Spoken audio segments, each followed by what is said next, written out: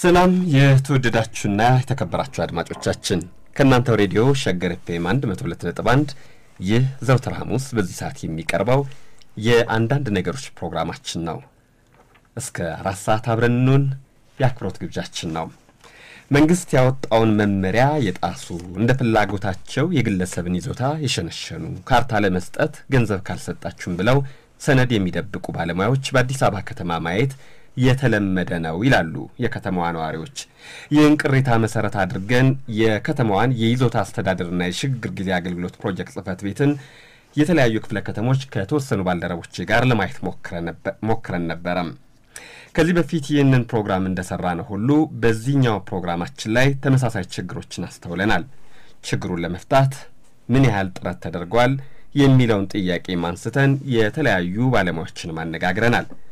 ጥረት ተደርጓል ግን አጥጋቢ አይደለም። የራሳቸው መንግስት ያቋቋሙ የሚመስሉ ክፍለ ከተሞችም ሊፈተሹ ኃይል ይባሉ ይገባል የሚሉም ነዋሪዎች ገጥመውናል። ለዚህ ዝግጅት እንዲረዳን ባደረግነው ዝግጅት ታዲያ ከ10 ክፍለ ከተሞች በ3ቱ የማስፋፊያ ክፍለ ከተሞች የቆየና ዓመታት ያስቆጠረ ጉዳይ በእንጥልጥል እንደቀረ መፍትሄ የሚሰጥ እንዳጡ ገንዘብ እንደሚጠየቁ ብዙዎች ከነገሩንና ቅሬታ ከቀረበባቸው ክፍለ ከተሞች የይዞታ አስተዳደርና የሽግግር ጊዜ አገልግሎት ፕሮጀክት ጽፈት ቤት ኃላፊዎች ጋር የአገልግሎት አሰጣጣችሁና አሰራራችሁ እንዴት ነው ብለን የዛሬ አንዳንድ ነገሮች ፕሮግራማችን ጉዳይ አድርገናል። ክፍለ ከተሞቹ ቦሌ፣ ንፋስ ስልክ፣ ኮልፌ ቀራኒዮ ክፍለ ከተሞች ናቸው። የነዚህ ክፍለ ከተሞች የሥራ ኃላፊዎች ሰዓታቸውን ጠብቀው ያውም ቀደም ብለው ተገኝተዋልና በሸገርና በእናንተ በውድ አድማጮቻችን ስም ከልብ ላመሰግናቸው እወዳለሁ። እንኳን ደህና መጣችሁ። በጣም አመሰግናለሁ። እንኳን ደህና ቆያችሁ። እንግዶቻችን ላስተዋውቃችሁ። አቶ አንተነህ ተስፋዬ የቦሌ ክፍለ ከተማ የሽግግር ጊዜ አገልግሎት ፕሮጀክት ጽፈት ቤት የሰነድ አልባ ይዞታዎች መስተንግዶ ፕሮጀክት ዴስክ ኃላፊ ጽፈት ቤት ኃላፊ፣ ወይዘሮ ህሊና ኃይሌ ኮልፌ ቀራኒዮ ክፍለ ከተማ፣ አቶ ዮሐንስ ተክሌ የንፋስ ስልክ ላፍቶ ክፍለ ከተማ ኃላፊዎች ናቸው እዚህ የተገኙት። ሶስቱንም በድጋሚ ማመስገን ፈልጋለሁ። ፕሮግራማችን ተጀምሯል። እንግዲህ አድማጮች በእነዚህ 3 ክፍለ ከተሞች የምትገኙ አገልግሎት ተጠቃሚዎች ሌሎቻችሁም የታዘባችሁትን ልትነግሩን የምትችሉት በ0111 27 54 54 ነው። ደግመዋለሁ 0111 27 54 54 ብትደውሉ ባልደረቦቼን መሐሌት ተርሲዶንና መኮንን ወላደጋይን ታገኛላችሁ። በ8101 ከጻፋችሁ ነው እዚሁ መለከታለሁ። ደራርቱ ሰለሞን በቴክኒኩ አብራናለች። የፕሮግራሙ አዘጋጅና አቅራቢ ግርማ ፍሳኔ። የወደ ፕሮግራማችን የምንሸጋገረው ነዋሪዎች ካነሷቸው ቅሬታዎች ተነስተንና ያነጋገርናቸው ነዋሪዎች የተናገሩትን እስቲ እናዳምጣቸው። የአዲስ ይዞታ ማረጋገጫ እንሰጣለን ብለው የተነሱት በራሳቸው ፍላጎት ነው። በህዝቡ ካርታ ለውጡልን፣ ይዞታችንን አረጋግጡልን የሚል ጥያቄ አላቀረበም። በራሳቸው ተነሳሽነት ጥያቄውን አቀረቡ። ስራውን ጀመሩ፣ መለካት ጀመሩ። ነገር ግን በ5 ወር እንጨርሳለን ያሉት ስራ አሁን 3ኛ ዓመቱን ሊይዝ ነው እና መውጣት መውረድ መንገላታት የበዛበት ጉዳይ ሆኗል። እዛ አካባቢ ላይ ስራዎች እየተሰሩ አይደሉም። ሰራተኞች በስራቸው ላይ የሚገኙ አይደሉም። አቤቱታ የሚሰማ የሚያዳምጥ የለም። በአጠቃላይ አላግባብ በራሳቸው ተነሳሽነት በጀመሩት ስራ ህብረተሰቡ እየተንገላታ ነው ያለው እና ይሄ በእውነት ልታዩት ይገባል የሚል ሐሳብ አለኝ። አበበ ባላለው አራዳ ክፍለ ከተማ ነው እና የተሰጠው ካርታ አሁን ህጋዊ ነው ወይ ለመሸጥ ቦታውን ለመሸጥ ወይንም ቦታው ላይ ቤት ለመስራት ህጋዊ ካርታ ነው ወይ አሁን የተሰጠን ነው? ዙሪያውን ቁጥር አላቸው። ያ ቁጥር ደግሞ ምንድነው ነው ጥያቄ። የመቀያየሩን ችግር አንዱ ስራን ያለ ማጥራት ነው። ዴሊቨሪው የሚባለው ምን ሰማው ቆለ 2010 እንጂ 2009 አይደለም። ከ2005 ጀምሮ የተቋቋመው ድርጅት ይሄ ፕሮጀክት የሚባለው እታች ወረቀት ላይ ያለው ሳምፕል ቢሮ የተቀመጠው ሳይሆን ወረዳ ላይ ክፍለ ከተማ ላይ የሰሩ ሰዎች እኮ ይቀጥሩሃል። ስትሄድ አከሌ ስብሰባ ነው የለም፣ ይቀጥሩሃል። ስትሄድ መኪና ይዘህ ና ትባላለህ። ይሄ ሁሉ ችግር ባለበት ምንድነው የመዋቅር ችግር፣ የክትትልና የአፈጻጸም ችግር ከፍተኛ አለ። ሰዎቹ ለሰው መስተንግዶ አይሰጡም። ቢሮ ላይ አታገኛቸውም። ሌላ ቢሮ ውጪ ያላቸው ነው የሚያስመስለው። አሁን እንዲህ ተጨምሮ 4 ወር 5 ዓመት በቃ ትልቁ ታርጌት ቢዝነስ ነው ይታወቃል። መልካም አስተዳደርን እየገታ ያለው ይሄ ጥቅምና የገንዘብ ጉዳይ እስከሆነ ድረስ በመዋቅር ስራው እየተሰራ እስካልሆነ ድረስ ይሄ ስራ ለ2010 የተስፋ አድርጌ ዴሊቨሪ የሚባለው ከሰማይ መጥቶ ሰው ካልሰራ ይሄ ካልጠራ አስተሳሰብ ለውጥ ከሌለ በስተቀር ኢፌክቲቭ የሆነ ስራ ይኖራል ብዬ አልገምትም። እስቲ የሚመልሱትን መልስ እጠብቃለሁ። እያሹን እየታሸን ያለ ነው። አንደኛ ካርታ ለመጠየቅ ጠይቁ ተብለን ከ15 ዓመት በፊት መረጃቸውን አሰባሳቸው አቅርቡ ብለን በወረዳው በቀበሌ ካቀረብን በኋላ ይኸው 15 ዓመት እያንገላቱን ነው። የሚያንገላቱን ምንድን ነው? ፋይል የማየት እንትን የላቸውም። ፋይል አያዩም፣ አይረዱም። ወይንም ደግሞ ያንተን ጉዳይ ምንድን ነው ብለው በአካል እጃው አይረዱንም። ምን ይላሉ? የመረጃ ልዩነት ስላለ ይላሉ፣ ወደ ወረዳው ይመልሳሉ። ወረዳው ሲመልሰው የወረዳውን ሺህ ጊዜ ጽፎላቸዋል። እንደውም ለክልልም እየተላለፈ ክልልም የፕሮሰስ ካውንስል ነው ምናምን ጽፈት ቤት እየተባለ እዚያም ተልኳል። አያጅቦ ሳታመካይ ቢሉ እንዲነጥቅም ፈልጎ እንደሆነ እንድቀው የመሬት ገበያ ደርሷል። በሊዝ እየሸጡ ለሀብታሞች እኛ እንዳሁን ሊያስለቅቁን የተቀመጡ ሰዎች ናቸው። አሁንም መጥተው እየሸፋፈኑ ከሚያልፉ በስተቀረ ይሄ ነው ችግሩ። እንዲህ ካለብህ አሁን እውነት እዛ የተቀመጡ ሰዎች ናና አስረዳን ብለው እስቲ እውነተኛ ለህዝብ ተቆርቋሪ የህዝብ ብሶት የሚያዳምጡ ከሆነ እስቲ ይጥሩኝና ልግለጽላቸው፣ ላስረዳቸው። ፋይሉ ምንም አይነት መረጃ በተሟላ ሁኔታ ይኸው 15 ዓመቴ ነው እያንገላቱኝ ያሉት። ኧረ እባካችሁ ስሩ፣ ይሄም ያልፋል። አንድ ቀን የታሪክ ተወቃሽ አትሆኑ በሉልን። እንግልት በዝቶብናል በካርታ ጉዳይ። ክፍለ ከተማው ምክንያት በሌለው ነው። ምክንያት ባለው ቢሆን ጥሩ ነው። ለምን ደንብ 2 ደንብ 3 ደንብ 4 እየተባለ መመሪያ ይወጣል። እኛ 15 ዓመት ነው አሁን የመጀመሪያው ደንብና ሁለተኛው ስንወጣ የሚያካትተው ገንዘብ ክፍያ ሁሉ ሀይ ነው። አሁን ያንን ከየትስ አምጥተን ልንከፍላቸው? የመጀመሪያው ደንብ አይሰራም ለኛ። ለምን አዲስ መመሪያ ወጥቷል። ደንብ 2 ደንብ 3 ቁጭ ብለው እዚያ ሰልክሮት በአዋጅ አያወጡም። እነሱ መንግስት ሆነው እነሱ እዚያው መመሪያ ያወጡልናል ወይ ፓርላማው አጽድቆ ያወጣልን። ቁጣችን አውቀን አንኖር ነው። ቦሌ ክፍለ ከተማ ነው። ኬዙንም ለራስ ሲስል ኬዙንም ባልናገር ፈልጋለሁ። ነገር ግን ለ5 ዓመት ያህል እንደው ከ5 ዓመት በበለጠ ተመላልሻለሁ እዛ ክፍለ ከተማ። አንዱ ትልቁ ችግራቸው የዛ ክፍለ ከተማ ሰዎች ይቀያየራሉ በየጊዜው። ያው በዚሁ በኮራፕሽን ምክንያት ነው ሊሆን የሚችለው። ተቀይረው ግን የሚመጡት ሰዎች ግን ለነገሩ አንደኛ አዲስ ናቸው፣ ሁለተኛ ከነዛ ከተነሱትም ሰዎች የተሻሉ ሆነውም አይደለም የሚመጡት። የብቃትም የአቲቲዩድም ችግር ያለባቸው ሰዎች ናቸው። የሙያም ችግር አለ እና አሁን የዞር መስከረም ሲስተም ዘርግተናል ብለው ላሉት ምን ያህል ነው ያ ሲስተም ለመስራቱ ህብረተሰቡ በአግባቡ ለመስተናገዱ ምን ያህል መለስ ብለው ያንን ሲስተም ይፈትሻሉ? ህብረተሰቡ ቅሬታውን ሊያሰማ የሚችልበት ቅሬታ ኮሚቴ ተብሎ ለስሙ ቦሌ ክፍለ ከተማ አለ። ቅሬታ ሰሚዎቹ መራሳቸው ችግር አለባቸው። እንደው አልፎ ፈቺ ቢሆኑ እንኳን ያ የተፈታ ችግር ግን ተግባራዊ ሲሆን አይታይም እና ተጠያቂነት የሌለበት አለቃና ምንዝር የማይታወቅበት ክፍለ ከተማ ቢኖር ቦሌ ክፍለ ከተማ ነው። ከላይ እስከ ታች ኦልሞስት አንድ አይነት ናቸው። ማንም በህብረተሰቡ ሄዶ ችግሩን ሊሰማለት ቅሬታ ሊነገርለት አይገባም። በመጀመሪያ ደረጃ ፋይል አያዩ። ፋይል በተለይ የመሬት ይዞታን በተመለከተ ኖም የስም ለማለት ፋይል ሲመረመር ነው የምናውቀው። ፋይል ሳይቶ ነው ያንተ እንደ አይነት ችግር አለበት ያንቺ እንደ አይነት ችግር አለበት ሊባል የሚችለው። ከላይ እስከ ታች ፋይል አያዩ። በቃል ነው የሚያነጋግሩት። አለቃም ተብሎ ደግሞ ምላሽ ሲሰጥ ወይም ደግሞ መመሪያ ሲሰጥ እንዲሁ በቃል ነው። ሂዱ ለነከለ ተነግሯል። ምን አይነት አሰራር ነው? ለመሆኑ ቦሌ ክፍለ ከተማን የሚያየው ኃላፊ አለ? ያለ አይመስለኝም። የግል ክፍለ ከተማ ነው። በግል የሚንቀሳቀስ ክፍለ ከተማ ነው እንጂ በመንግስት የሚመራ ክፍለ ከተማ አይደለም። በሰዓታቸው አይገኙም። ሲፈልጉ ሌላ ቦታ ናቸው ያሉት። አነጋገራቸው የባለ ጉዳይ አስተነጋገዳቸው ራሱ በጣም የሚያሳዝን ነው። እንዳሉትም የሚያሰውዬ ወይ ለመቀማት መሬት ለመቀማት የተዘጋጁ ካልሆነ በስተቀር ሊያስተናግዱ የሚፈልጉ አይደለም። ሊያስተናግድ የሚፈልግ ኃላፊ መጀመሪያ ፋይል ነው የሚያየው።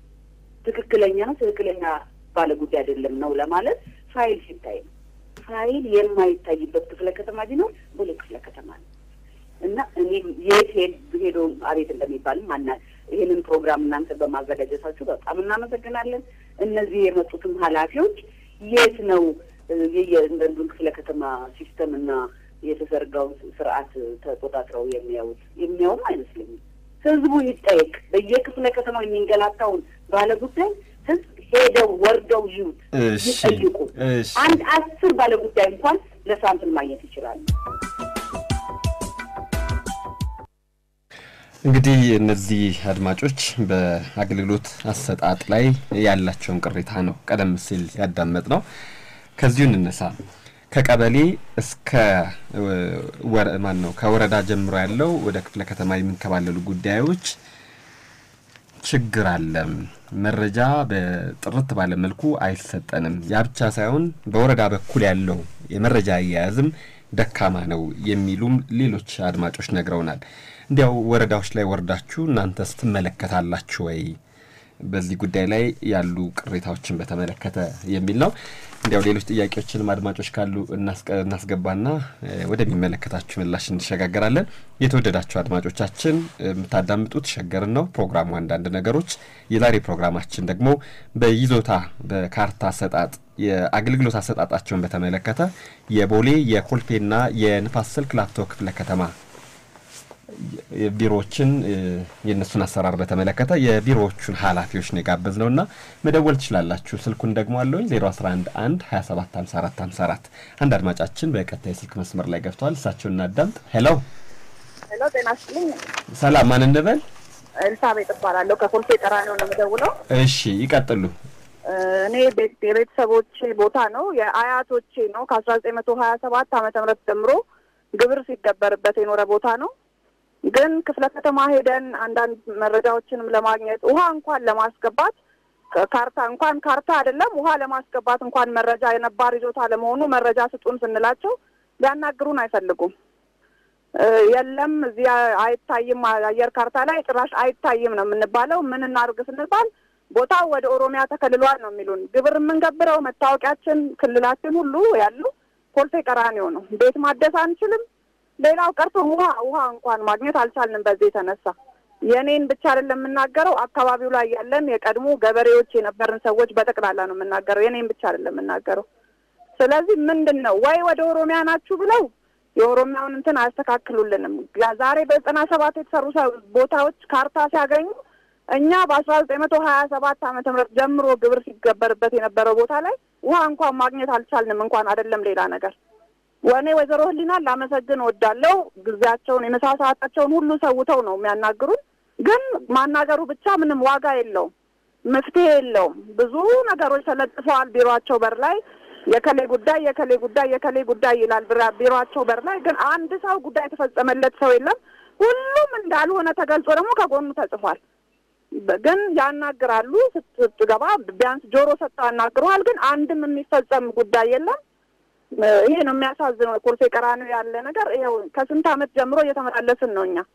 እሺ በጣም እናመሰግናለን አድማጫችን። ያው እዚሁ ስላሉ ኃላፊዋ ይነግሩናል መልሳቸውን።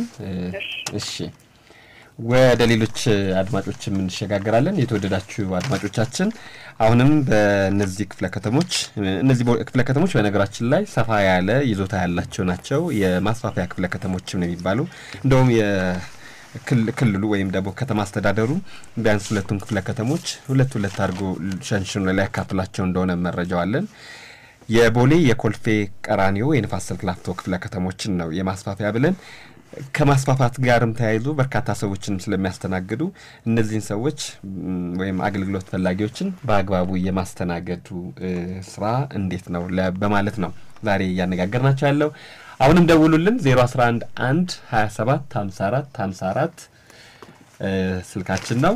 ደግሞ አለው 011 1275454 ደውሉ ወይም ደግሞ በ8101 ምጽፉ እዚህ ጋር መልእክቱን እናያለን። ወይዘሮ ሀመረ የተባሉ አድማጫችን ቦሌ ክፍለ ከተማ ላይ ነው እንግዲህ እሳቸው ደግሞ ቅሬታቸውን የሚናገሩት ቶሎ የሚያስተናግድ ቦሌ ሆነን ነው የሚለው። እስቲ ደጋሚ ይሄንን በጽሁፍ የተላከውን ነገር ግልጽ አድርገው ቢጽፉልን ወይዘሮ ሀመረ ደስ ይለናል። እንግዲህ እሺ ወደ ምላሽ እንሄድ በተመልሰን እናነባዋለን ወይዘሮ ሐመር የተባሉ አድማጫችን በ0911 21 መጨረሻው 58 የደወሉ አድማጫችን እንገሩን እስቲ በደንብ ቦሌ ላይ ያሉትን ነገር ነው እሺ ምላሽ ወደ ምላሽ አታትነለ ወደ እርሶ ከሜሪ በፊት ወይዘሮ ህሊና የእርሶን መጨረሻ መጀመሪያ አሁን መጨረሻ የጠየቁት አድማጭ ኮልፌ ቀራኒው ላይ ነው ቅሬታ ያቀረቡትና እስቲ የእግረ መንገዱትን እንዴት ነው አገልግሎት የምትሰጡት እና የኛ አድማጫችንን ጥያቄ ቢመልሱ እሺ አመሰግናለሁ ያው አጠቃላይ አገልግሎት አሰጣጡ በተለይም ከሰነድ አልባ ይዞታዎች ጋር ተያይዞ የተነሱ ጥያቄዎች ጋር ያለው አሰራር በከተማ አስተዳደሩ የተለያዩ መመሪያዎች ወጥተዋል ከ1988 በፊት ያሉ ይዞታዎችን ለማስተናገድ 40ዎቹ 50ዎቹ 60ዎቹ ቤት ያሉ ይዞታዎችን ጨምሮ ለማስተናገድ መመሪያዎች ወጥተዋል መመሪያ ቁጥር 17 2006 በሚል ሌላ ከ1988 እስከ 1997 ያሉ ይዞታዎችን ደግሞ ለማስተናገድ መመሪያ ቁጥር 18 2006 በሚል ወጥቶ በእነዚህ መመሪያዎች ቴክኒካል ማኑዋል አፈጻጸሞችን ወጥቶለት በርካታ ባለ ጉዳዮች በማስፋፊያ ክፍለ ከተሞች ይስተናገዳሉ ያው ሲስተናገዱ አገልጋይ ተቋሙ ወይም ሰነድ አልባ ዴስክ የሚባለው እነዚህ መመሪያዎች ተከትሎ ዴሊቨሪ ያደርጋል አዳዲስ ካርታዎችን ይሰጣል ተገልጋዮችም በዚህ መመሪያ ፍሬምወርክ መሰረት የሚጠበቅባቸውን ቅድመ ሁኔታዎች አሟልተው ከተገኙ አገልግሎቱን የሚያገኙበት ሁኔታ አለ ያው በመሃል በአገልግሎት ሂደት ውስጥ በርካታ የቴክኒክ ችግሮች ሊያጋጥሙ ይችላሉ ለምሳሌ ከዚህ በፊት የሚያነሱት አንዳንድ መጫላ የመረጃ ልዩነቶች ያጋጥማሉ ከወረዳ ጋር ግንኙነቶች አሉ የሚል ጥያቄዎች ይነሳሉ ይሄ ከምንድነው የሚመጣው ለምሳሌ የኛ ተቋም በሲአይኤስ በጂአይኤስ ባየር ፎቶ የምንለው ነገር አለ በመመሪያ ቁጥር 17 ተቀመጠ ማለት ነው እነዚህ መረጃዎች ተጣጥመው ነው ካርታ የሚታተሙት ካርታ ሲሰራ ባየር ፎቶ ያለው በመሬት ያለው የባለቤትነትን የሚያሳየው የሲአይኤስ መረጃ እነዚህ መረጃዎች ልዩነት ካላቸው መታረም መስተካከል አለባቸው ሲስተካከሉ ደግሞ እስከ ማዕከል ድረስ ሰርቨሮች አሉ መረጃዎቻችን የተናበቡ እንዲሆኑ በየደረጃው ባሉ የፕሮሰስ ካውንስሎች እየተወሰነ ወረዳም እየተጠየቀ ምላሽ እየመጣለት የሚሄድበት ሁኔታ አለ ይሄ በራሱ መረጃው ልዩ ችግር ካለበት የሚፈጠር ብቻ ነው አብዛኛው ሰው የመረጃ ልዩነት ላይ ያጋጥመው ይችላል እንደዚህ አይነት የቴክኒክ ችግሮች መለያየቶች ሲኖሩ በዚህ መንገድ ይፈታል ያው መረጃችን ይታወቃል በከተማ ደረጃ በሀገርም ደረጃ የተጠናከረና በየጊዜው እየተመዘገበ ዘመናዊ በሆነ መንገድ ሪከርድ እየተደረገ ቴክኖሎጂ የታገዘ መረጃ አይደለም ሲስተሙ አጠቃላይ እንደ መሬት ተቋም ያለው አሁን ማሻሻያ እየተሰራ ነው በተቋም ደረጃ በአዋጅም የመሬት ምዝገባ መረጃ ኤጀንሲ ተብሎ ተቋቁሞ መረጃዎችን የማዘመን ስራ እየተሰራ ነው እነዚህ መረጃዎች አሁን ላይ ነው እየተስተካከሉ እየመጡ ያሉት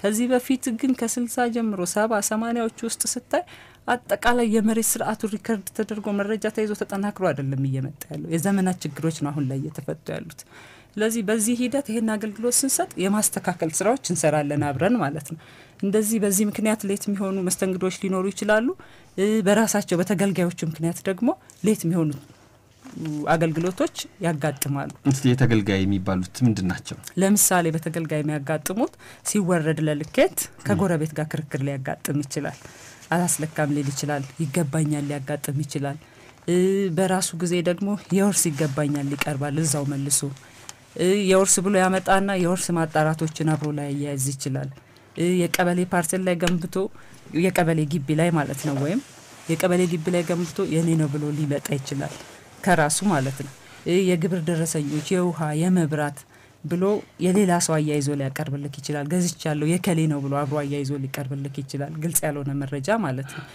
ከ88 በፊት ሳይገነባ ከ88 በፊት ነው የገነባውት ብሎ ሊመጣ ይችላል የተለያዩ መረጃዎች ዴሊቨር ሊያደርግልህ ይችላልና እነዛ መረጃዎች ተሟልተው መቅረብ መቻል አለባቸው ትክክለኛና ግልጽ መረጃ መንገር አለበት ሰው ከሊዝ አከፋፈል ጋርም ተያይዞ ክፍያውን ለማምለጥ ተብሎ ባልሆነ መንገድም የሚጠየቅ ጥያቄ ሊቀርብ ይችላል ማለት ባልሆነ መንገድ ማለት ለምሳሌ ህገወጥ በሆነ መልኩ ነው እንደዛ አስተናግዱኝ አይነት ሊቀርብ ይችላል ይሄ በአብዛኛው ሳይሆን በተወሰነ ተገልጋይ ዘንድ የሚታይ ነው ስለዚህ ከተገልጋዩ የሚጠበቃል ከተቋሙ አጠቃላይ የመረጃ ማስተካከል ስራዎች የማናበብ ስራዎች ጋር የሚያያዝ ችግሮች ሊገጥሙ ይችላሉ በትክክልም ደግሞ ስሙዝ በሆነ መንገድ መረጃ የተሟላላቸው ትክክለኛ በግልጽ መመሪያ የሚያስቀምጠውን ቅድመ ሁኔታ የሚያሟሉ ሰዎችም ደግሞ በዛው ልክ በፍጥነት ተስተናግደው የሚሄዱበት ሁኔታ አለ መጨረሻ ወደ ጠየቁት ተገልጋይ እንደ ኮልፌ ያነሱት ነገር አለ የቤተሰቦቼ ቦታ ነው ከ1927 ጀምሮ ግብር እየገበርኩበት ነው የውሃ እንኳን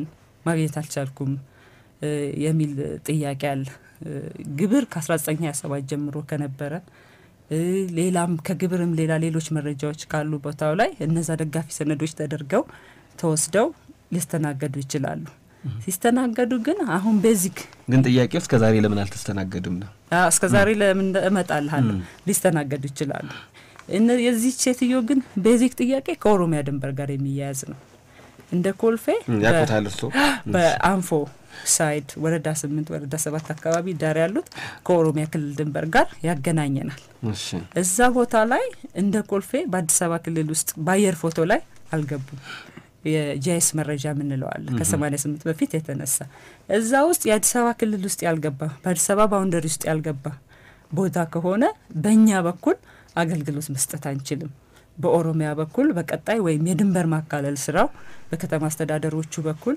በሁለቱም በኩል ሶሉሽን ሲሰጠው ያን ጊዜ ክሊር የሆነ ዲማርኬሽን ሲፈጠር አገልግሎት መጠየቅ ይችላሉ አሁን በግልጽ ኦሮሚያ ላይ የገቡትን ፋይሎች ምንድነው የሚደረጉት ከዚህ በፊት አዲስአበባ ላይ ኢቭን መስተንግዶ ወስደው በአሁኑ ሰዓት ኦሮሚያ ክልል የሚገባሉ እነሱ ምንድነው የሚደረገው በአሰራር ደረጃ ከተማ አስተዳደሩ የቡራዩ መስተዳደር ኮልፌን ይጠይቃል በደብዳቤ መረጃዎቻቸው በጠቅላላ ለቡራዩ መስተዳደር ይላካል ማለት ነው ከዛ በዛ በኩል አገልግሎት እንዲያገኙ ይደረጋል ማለት ነው ለምን እስከዛሬ አልተደረገም ግለሰቦቹ መተው ጠይቀው ቀጥታ በእኛ በኩል አገልግሎት ኮልፌ ኦሮሚያ ክልል ውስጥ የገባ ከሆነ አገልግሎት በእኛ በኩል መስጠት የማይቻል እኛውን አውቋል ያሉትን ታሪክ እኛ አድማጫችን ወይ ኦሮሚያ አርጉን አሊያም በአዲስአበባ እኛ እንዲሁ ለማስገባት እንዲ ተቸገርን ብለዋል እሳቸውና ሌሎች እርሶም እንዳሉት ወደ ኦሮሚያ ላይ ያየር ካርታው ኦሮሚያን የሚያሳያል ድንበሩ ያሉት ቦታ ላይ አሁን ለኛ የነገሩንን ለምን እነሱ እንዲያረጉ እዛ ያሉ ኃላፊዎች አልነገሯቸውም ወይም እርሶም ራሱ አልነገሩም ነው ጥያቄው እኛም ነግረናል መልስ በዝርዝር ጭምር ለጥፋለን በዝርዝር ጭምር ነው የምንለጥፈው ቢሮአቸው ዳር አሁን ለጥፋል ውጤት ያልተስተናገደም ይባላል ብለው ያሉት ሴትዮዋ ማይስተናገዱ ሰዎች ካሉ ያልተስተናገደበት ዝርዝር ጭምር እንለጥፋለን ከነ ምክንያቱ ማለት ነው ስለዚህ እንደዚህ አይነት ሰዎች በተለይ እናንተ ክፍለ ከተማ ላይ አሁን ያቀረቡት አይነት ሴትዮ ቅሬታ ካለ የሚፈታው በምንድነው ባጭሩ ግልጽ እንዲሆን ባጭሩ የሚፈታው ኦሮሚያ ክልል ላይ የገቡት ቡራዩ መስተዳደር እና የሚጠይቁት አገልግሎት ኮልፌን አይደለም እዛ መግባታቸውን ማረጋገጫ ተሰጥቷቸው እነሱ ዲማርኬት ተደርጓል የኦሮሚያ ክልል ወረዳ 8 ላይ በተለይ ከዚህ ታፔላም ጭምራለው የአየር ፎቶ ላይ ጂአይኤስ መረጃው በእኛ ክፍለ ከተማ የሚያሳዩትን ቦታዎች አሉ እነሱ ቦታዎች እንደ ኮልፌ ተናገራሉ ቡራዩ የኔ ነው ይላል ከዛ ውጪ የድንበር ኢቭን በሚታወቅ ሌቭል አለ ታፔላም ጭምር የተቀመጠበት ማለት ነው እስቲ እንግዲህ እኛም የነዚህ ቦታዎች ላይ ያሉትን ሰዎች በድጋሚ ሄደን ተከታትለን የቡራዩ ክፍለ ቡራዩ ደግሞ ያለውን አስተዳደር ምን ምላሽ እንደሚሰጥ ጠይቀን ለአድማጮች ምላሽ እንሰጣለን ምናልባት ቀደም ብለው ለኮልፌ ቀራኒዮ ክፍለ ከተማ የደወሉ አድማጫችን እዚህ ላይ ግልጽ ያልሆነለት ካለ መልሰው መደወል ይችላሉ ሌላ እዚህ ጋር የውሃ መንሱታለ ውሃ የተቋሙ ስልጣን ኃላፊነት አይደለም ግን ስለ ውሃ ማለት ነው ግን ተያያዥነቱ ማረጋገጫ ይባላል ውሃ ካርታ ይጠየቃል ለይዞታ ማረጋገጫ ካርታ ደግሞ በህግ ቀደም ባስቀመጥኳቸው መመሪያዎች መሰረት መረጃው የተሟላ ሲሆን ነው ካርታ ዴሊቨር የምናደርገው የውሃን ጥያቄ ግን ራሳቸውም ይመስለኛል በዛ መንገድ ነው ማንሳት ያለባቸው እሳቸው ይመስለኛል ውሃ እንኳን እንዳናስገባ የመጀመሪያውን መሰናክል ማለፍ አቃተን ነው ካርታ ካለ ውሃም መብራትም ማስገባት ይችላሉ ባለቤትነት ማረጋገጫ የሚባል ነገር እንዲቀርብ ስለሚደረግ ለማንኛውም አመሰግናለሁ ወደ ቀጣዩ ዳታ ዮሐንስ ሊድና አቶ ዮሐንስ ወደ እናንተ ክፍለ ከተማ በርግጥ እኔ በመጣውበት ወቅት እንዲሁም ሌሎች ባልደረቦችም ወደዛ ላይ ስንሄድ ከባለፈው ውይይት ጊዜ በኋላ የተሻሻሉ ነገሮች አገልግሎት አሰጣጥ ላይ እንዳለ ይነገራል ያልተስተካከሉ ነገሮችም እንዳሉም እንደዛው ባንጻራዊ መልኩ የተሻለ የሆነ የስራ አፈጻጸም አለ ብለው የሚናገሩ ደግሞ ሙያተኞችም ገጥመውኛል ግን ችግር አለ እናንተ ጋር እስቲ ከችግሩ እንነሳና እነዛን ችግሮች ለመፍታት ምን እንዳደረጋችሁ ወይም ደግሞ የአገልግሎት አሰጣጣችሁን ይንገሩን በኋላ ላይ ምክንያቱም ወይዘሮ ህሊናም የኮልፌ ቀራኒዮ ክፍለ ከተማ የዚህ ቢሮ ምንድናቸው በራሱ ገምግሞ ያስቀመጣቸው ችግሮች ብለን ስናነሳ እናንተም እንደ ክፍለ ከተማ ትነግሩናላችሁ እሺ አመሰግናለሁ ያው እንደኛ ክፍለ ከተማ ዞታ አስተዳደር ሁለት ዋና አገልግሎቶች ይሰጣል በሁለት ዴስኮች አንደኛው የሰነድ አልባ ዴስክ ነው አንደኛው ደግሞ ይዞታ ዴስክ የምንለው ነው ይዞታ ዴስክ ያው ህጋዊ ካርታ ያላቸው ግለሰቦች አገልግሎት የሚያገኙበት አንድ የስራ ሂደት ወይም ዴስክ ነው ማለት ያው እንደኛ እንደ ክፍለ ከተማ እዚህኛው ዴስክ ላይ ችግር የለብንም ብዛት ያለው የሰው ኃይል አድርገናል ቢሮው ምቹ አድርገናል ጥብቅ ክትትል እናደርጋለን የተሻሉ ፈጻሚዎችም አሉን ከሞላ ጎደል የተሻለ ነው የሚል አለን ያው ይዞታ እስከሆነ ድረስ ችግር አይጠፋም የተወሰነ መግባባት ሊመጣ ይችላል ከባለሙያ ባህሪ ጋር የተወሰነ ችግር ሊኖር ይችላል ግን በአጠቃላይ ያለን ግምገማ እዚህኛው ላይ ብዙም ችግር የለብንም የሚለው ነው ሰነድ አልባ ላይ ችግሮች እንዳሉብን አይተናል እስካሁን ድረስ አገልግሎት ጠይቀው አገልግሎት ያላገኙ ሰዎች አሉ ይሄ ችግሩን ስናየው አንደኛው ከወዳ ጀምሮ ፋይል ማይላክላቸው በፍጥነት ወደ ክፍለ ከተማ መስተንግዶ እንዲያገኙ ማይላክላቸው ብዙ የህብረተሰብ ክፍሎች እንዳሉ አይተናል ከዛም ውጪ ደግሞ በዋነኛነት ደግሞ ቀደም ህሊና እንዳስቀመጣቸው ከግለሰቡ አንፃር የቀበሌ ቤት ይቀላቀሉ በቀበሌ ግቢ ውስጥ የሰው እነዚህ አይነት ሰዎች አገልግሎት እየጠየቁ እነሱን ምናስተናግድበት መመሪያ ከላይ ጀምሮ ያልመጣ በመሆኑ እሱ ጋር ያው ተወሰነ ችግር አለብን አስዋደዎች ጋር ፋይላቸው እኛ ጋር መጥቶ መስተናገድ በጣም ብዙ አስዋደዎች አሉ ማስፋፊያ ከተማ እንደመሆኑ እነሱ ጋር ማስተናገዱ ላይ ያው ከወዳ ጀምሮ ፋይላቸው ወደኛ እየመጣ ስላልሆነ ማስተናገድ አልቻልንም ማለት ቀደም እንዳልከው ወዳ ላይ ወዳችሁ ተመለከታላችሁ ወይ እንዳልነው ያው መዋቀብ የለንም ይዞታ አስተዳደር ወደታች ወዳ ላይ መጥቶ ራሱ የሆነ ተጠሪነቱ ለክፍለ ከተማ ሆኖ ሰንሰለቱ የለም እንከታተልበት ማለት ነው በራስ ፍላጎት ሂደ እንዴት ነው የሚለው ነገር ካልተከታተልኩ በስተቀር የለም መዋቀቡ ማለት ስለዚህ ነው አንዳንድ ሰው ፋይሉን ወዳ ያስገባል ከኛ ከዛ ወደዚህ ለማምጣት ምንከታተልበት መንገድ የለም ማለት ነው ይሄ ከተማ አስተዳደሩ በቀጣይ ወስዶት ይዞታ አስተዳደር አብዛኛው በተሰብ የሚገኝበት ወዳ ላይ አገልግሎቱን የሚያገኝበት መዋቅር ያስፈልጋል ማለት ነው ከሞላ ጎደል እሺ ጥሩ መልካም ወደ አቶ ዮሐንስን በጣም እናመሰግናለን አቶ አንተን ወደ ሶሊድና ወለ ክፍለ ከተማ ላይ በርካቶች ቅሬታ ከሚያነሱባቸው እንደ ሌሎች ክፍለ ከተሞች አንዱ ነው ስፋትም አለው በቅርብ እስከሚለይላችሁ ማለት ነውና እስቲ ከዚህ እንነሳ ቀደም ከቀረበው ቅሬታ ጀምረን ሌሎች በጽሁፍም ይደርሱኛሉ እነሱንም አነሳለታለሁ እሺ አመሰግናለሁ የተወሰኑ ሐሳቦችን ላንሳና ያው እንደ ቦሌ ካሉት ክፍለ ከተሞች ትንሽ በስፋትም በአገልግሎት ብዛትም ከፍተኛውን ቁጥር የሚይዘው ክፍለ ከተማ ቦሌ ነው በአገልግሎት ብዛት ብናየው ምናልባት ከ140 ሺህ በላይ ይዞታዎች የሚገኙበት ክፍለ ከተማ ነው ቦሌ 15 ወረዳዎችን እናስተዳድራለን የፋይል ብዛታችንም ምናልባት 5-6 ክፍለ ከተሞችን ያህል የተሸከመ ክፍለ ከተማ ነው እንደው በቀን ምን ሰጠውን አገልግሎት እንኳን ብናየው on average እስከ 450 ሰው በየቀኑ እናስተናግዳለን ይዞታ ላይ እናስተናግዳቸው በ16ቱም አገልግሎቶች ማለት ነው እኛ በሰራነው አናሊሲስ እንግዲህ በየቀኑ ከሚመጣው 400 300 400 ሰው አካባቢ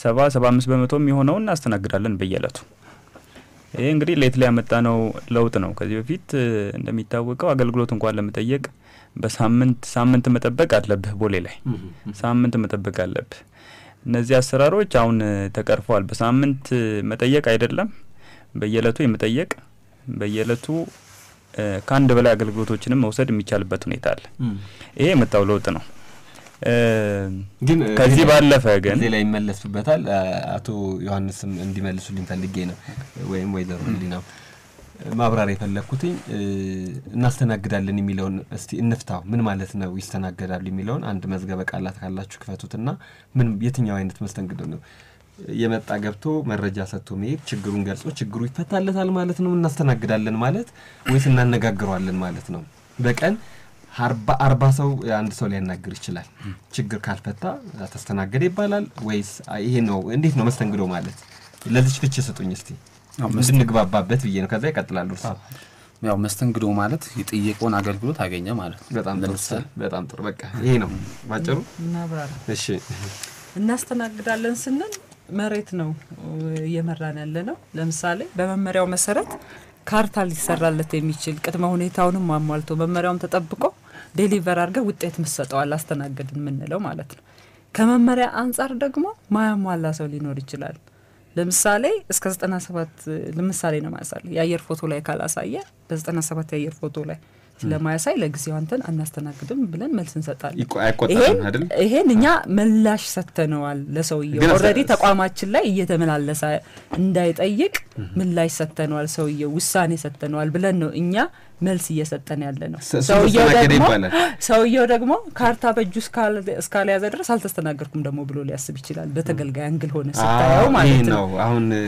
እንደዚህ የሁለታችሁ ሐሳብ ስለተለያየብኝ ነው እኛ አሁን ግብታዊ ይሆናሉ ወይ በቂ የሚሉ አመራሮች አሉ ነው እኮ የሚባለው በቂ መረጃ ሰተህ ለምሳሌ ተቋሙን የማይመለከት ችግሮች ተነስተዋል መጀመሪያ ላይ በኋላ ላይ እንመለስበታለን በቃ ይመለሱበታል አንተ በየትኛው ንግባባ ከርሶ ጋር ምክንያቱም የተለያዩ ሐሳቦች ስለሆነ ማስተናገድ ማለት እንዴት ነው የምታስተናግዱት ምን ማለት ነው ነው መስተንግዶ ማለት የስም ኖም ለኔ መስተንግዶ ነው ለኛ አሰራር መስተንግዶ ነው ሰውየው ነው ተብሎ አይ ትክክል አይደለም እኔ ነው መባሉ ትክክል አይደለም ሲል የራሱን ቅሬታ የሚያቀርብበት ስርዓት አለ የራሱ ስርዓት አለው ስለዚህ በዛ መሄድ ይችላል አስተናግደናል የምንለው ሰው ለአገልግሎት መጥቶ ምላሽ ሰተነዋል ውጤት ሰተነዋል ካርታ ኮኔ ጠየቀን ካርታ ልንሰጠው እንችላለን ካርታ የማይገባው ኮኔ ደግሞ አይ ይሄን ስላላሟላ ካርታ አልሰጥህም ብዬ የመጨረሻ ምላሽ ሰጥቻለሁ ማለት ነው መስተንግዶ ማለት ስለዚህ አንድ ሰው ጥያቄ ሲያቀርብ በአንድ ቀን ምላሽ ሰጣላችሁ ማለት ነው በትክክል እንሰጣለን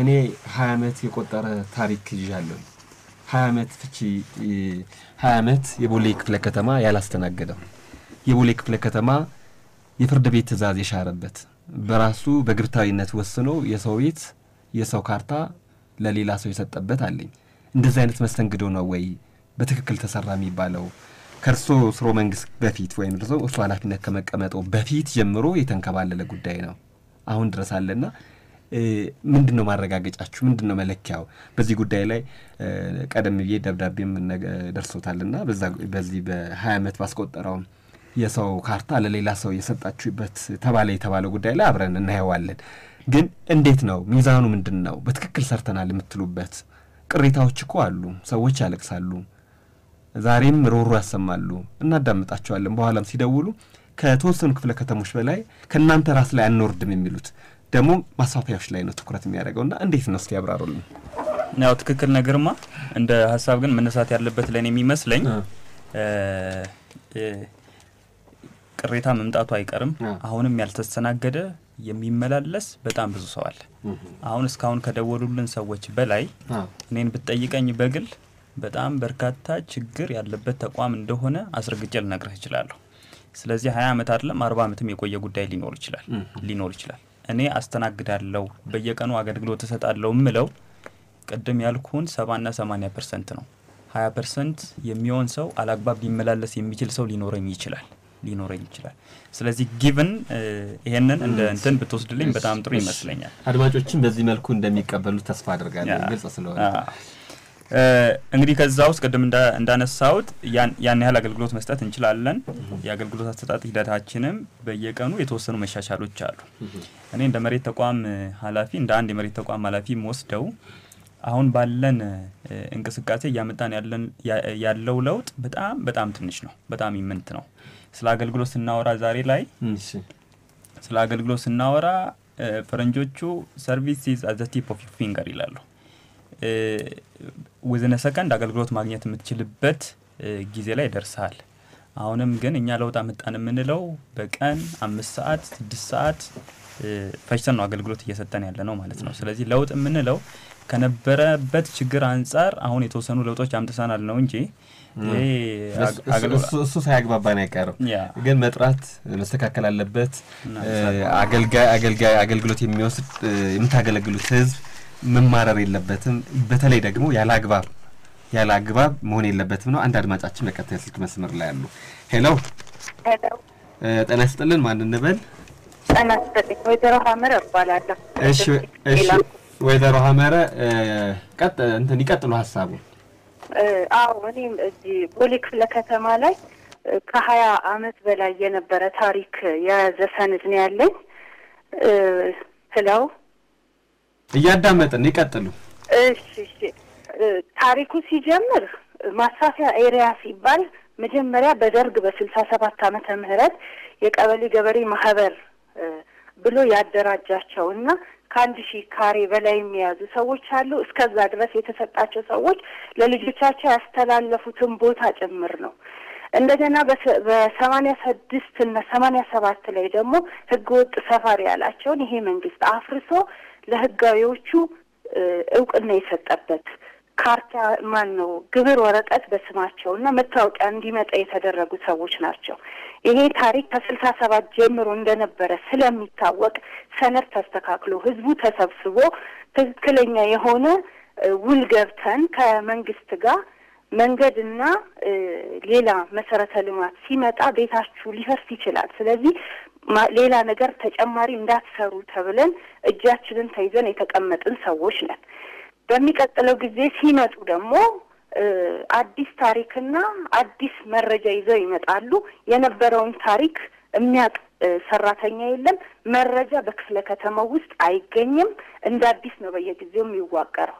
88 ላይ ካርታ ግብር ወረቀት ይመጣላችኋል የተባልን ሰዎች 89 ላይ ራሱ መንግስት ሌት ሆኖ 89 ላይ አመጣልን። ይዞታችን ከ67 ጀምሮ የነበረ እንደነበረ ይታወቃል። ስለዚህ ግን 89 ያዝነውን ደረሰኝ የ2 አመት ገብረን ከዛ በኋላ እየገበርን ቀጥለናል። አሁን 97ም ላይ ተሞክሯል። ከ10 ጊዜ በላይ መረጃ አስገብተን ጠፋ ተብሎ እንደ አዲስ አሁን የዛሬ 3 አመት ላይ ነው የመጣው።